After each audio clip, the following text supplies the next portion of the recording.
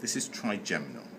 I'm going to take a little bit of time on trigeminal because trigeminal is rather important because it does a lot of things. Trigeminal is a massive nerve.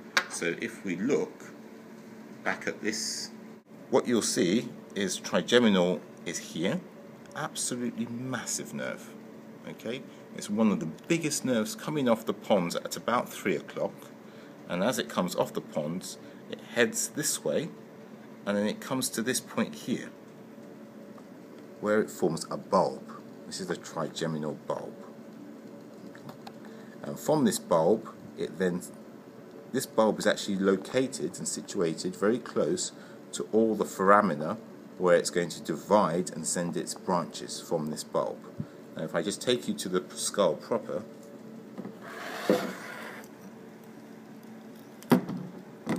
that position there corresponds to this position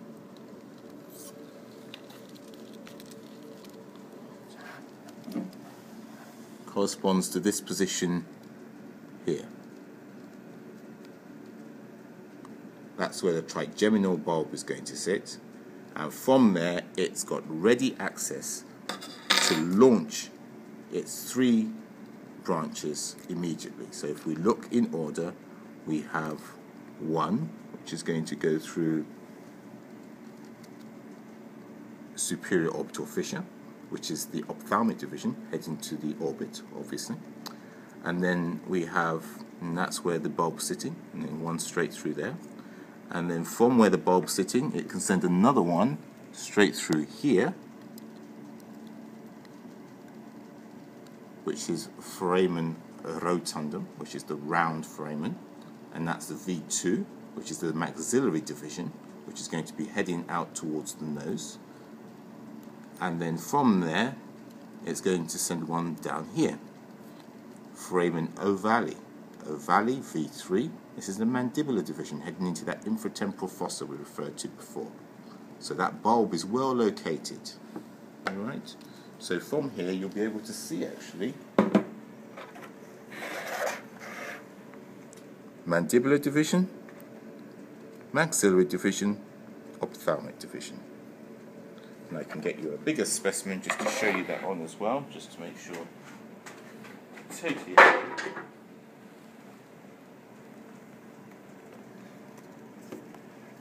So again, here's my sphenoid bone, lesser wing of sphenoid, olfactory tract, ophthalmic, so optic nerve, and there's that trigeminal bulb, huge bulb, mandibular division, maxillary division, ophthalmic division, V1, V2, and V3. Okay. Let's talk about those in a bit more detail.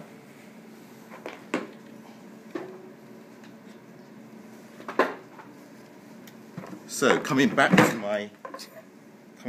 my slide, there's the trigeminal bulb. Let's talk about V1. So it goes through the superior orbital fissure, as we explained. It's going to head into the orbit. So as it goes into the orbit, it's going to continue going, and it's going to have several branches. One is lacrimal, so it's going to head towards the lacrimal gland, which lives around the lateral aspect of the globe. You've got another one which is going to be supratrochlear, which is going to head quite close to that pulley system on the medial side and head up. You've got another one which is supraorbital, and there it is heading up and then over the top of the orbit. Okay, and if I just show you that on this specimen I have here.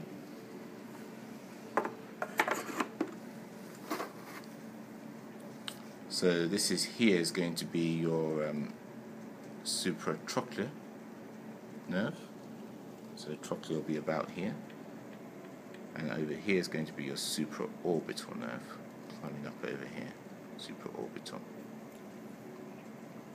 Okay, right. So what's that going to do? Well, that's going to supply sensation to this area of V1. So that whole area is a distribution for sensation for V1. And you can see that area there tallies up with these nerves here. Okay. Next, I'd like to talk about the maxillary division. So maxillary division is going to go towards the maxilla, and the maxilla we know to be this bone here as the maxilla. So we have a division which comes out here. So remember we talked about supraorbital foramen or notch, and through there comes V1. The next one is the infraorbital foramen, and there is the major branches of V2 which come out to supply the skin and surrounding area around here. So let's talk about this one. So this one is going back to my slide, this one's going to go through foramen rotundum. As it comes out rotundum, it's going to transverse that pterygopalatine fossa, and then it's going to come out through the inferior orbital foramen as the inferior orbital nerve, and then supply the skin here. You've also got other branches which then descend and come through the incisive fossa, and then can come and supply all these teeth of the upper arcade. You've also got branches which are going to drop down here and go through your greater palatine foramen, also to supply the teeth and the hard palate. And that's your maxillary division. Maxillary division. So I'm just going to show you again here.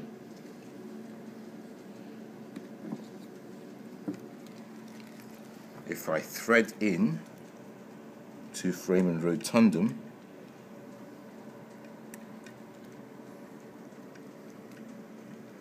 and you see that there, that's been threaded into foramen rotundum. Oops, I'll just move that forward slightly, and I'll just grab that here.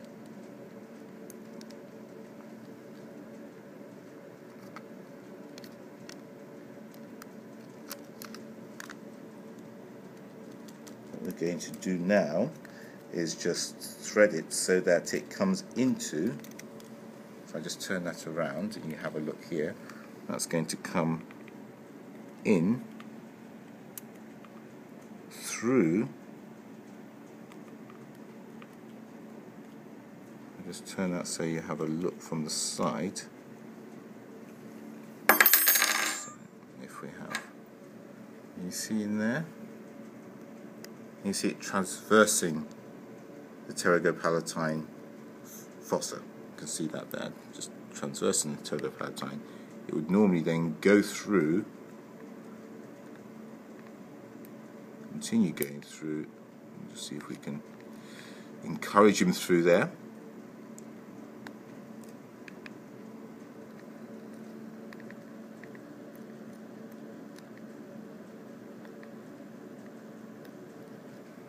And if you look through the orbit there, what's happening?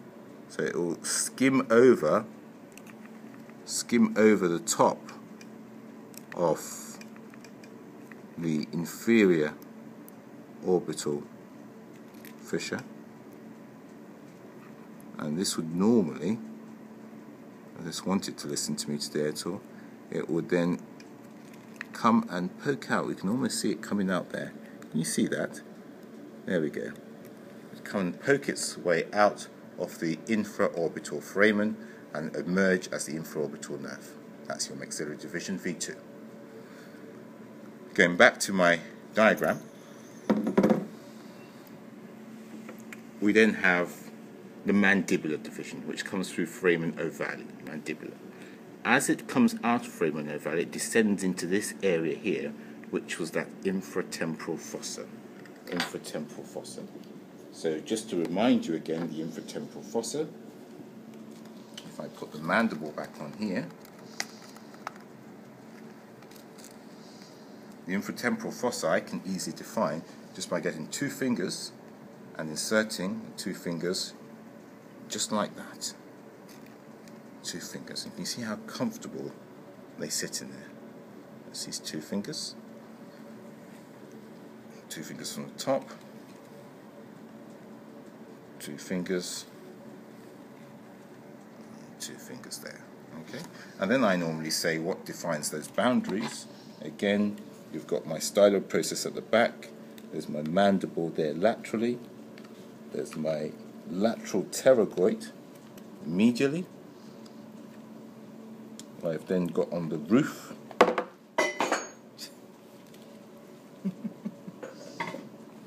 yes, excuse me there, and the roof, this mandible in.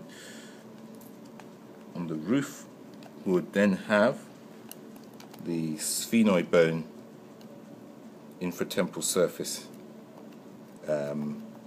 as the forming the roof, and then the bottom basically descends down effectively into the neck, but we normally use this angle of the mandible as a cutoff for how far down it goes. Right, and the most anterior aspect, my fingers were butted up against here, which is the maxilla. So this area here now is infratemporal fossa, and if you're looking at the infratemporal fossa, the most obvious hole associated with the infratemporal fossa, if I was to drop a line right in the middle of that space I've just defined, look where it's going, straight in there. Foramen ovale. So the foramen ovale really is the nerve of the infratemporal fossa, or the hole for the infratemporal fossa, and through there comes V3. Now what happens to V3 when it comes out? Well, let's go back through to the diagram. As V3 comes out, it has two main parts it divides into. It has an anterior branch and a posterior branch. Okay? Now imagine this is the anterior here, and this bit here, these 1, 2, 3 little threads coming off here, are all the posterior. Okay? Now the general rule is the anterior branch, as it says here, does the chewing muscles. So this is the muscles of mastication. So the anterior branch is generally motor. The posterior branch is generally sensory for the posterior branch. Now the only exception to this rule, and this is the exam question clincher, the only exception to this rule is from the anterior branch, which is generally motor, there is one nerve which has to make a long track to the cheek we call buccal. So this is the long buccal nerve, and it supplies just this patch of cheek just here, and also the inside surface, the buccal surface of your cheek on the inside, and some of these teeth, molar and premolar teeth on the inside.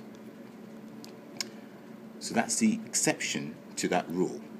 The exception to the rule for the posterior trunk is mainly sensory, and here we have inferior alveolar going into the mandibular canal and then popping out here as your mental nerve. Here we have lingual nerve coming into your tongue to provide sensation for your tongue. The exception to this rule is one nerve that comes down to a muscle that's going to secure the floor of my mouth, mylohyoid. Nerve to mylohyoid, it's motor, that's coming off this mainly sensory posterior division. So this is how we break this up in general.